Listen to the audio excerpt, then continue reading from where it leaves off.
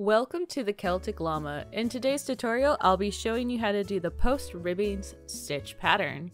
For this pattern, you're going to need to know how to do a treble crochet. If you need help with that, you can check down in the description below for my videos on how to do a treble crochet.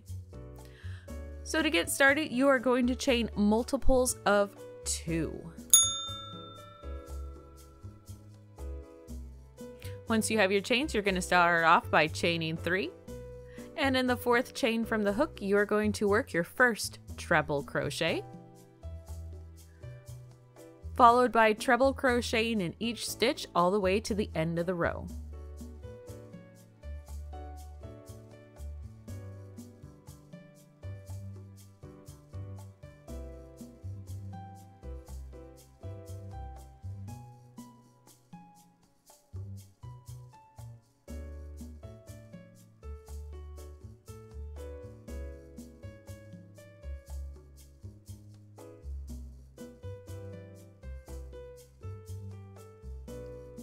Once you have all of your treble crochets, we're going to start with row 2 by chaining 2, and we're going to do a front post treble crochet. So that's going through the back and then front. So you have the post in the front of your work, then treble crochet, followed by working a back post treble crochet. And that'll be the repeat all the way to the end of the row. So again, it's a front post treble crochet, followed by a back post treble crochet.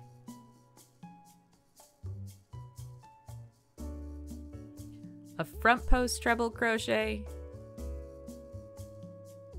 and a back post treble crochet.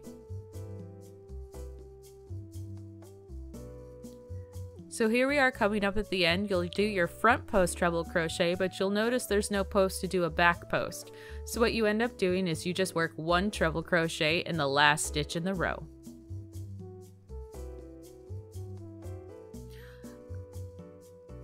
So we're going to turn our work and we are going to work on row 3.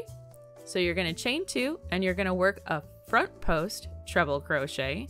Sorry, a back post treble crochet, followed by a front post treble crochet, and that'll be the repeat for this whole entire row.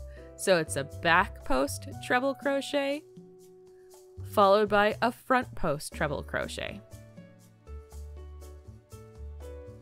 And just like with round 2, you're going to get all the way to the end and you'll work one treble crochet in the last stitch.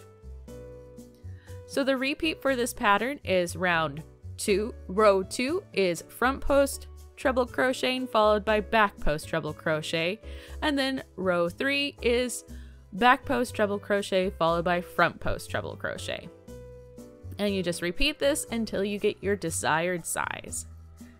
And there you have it, how to do the post ribbing stitch pattern. It's a super fun pattern and I hope you enjoyed it. If you found this video helpful, please do give it a like, and I really do hope you have a happy crocheted day.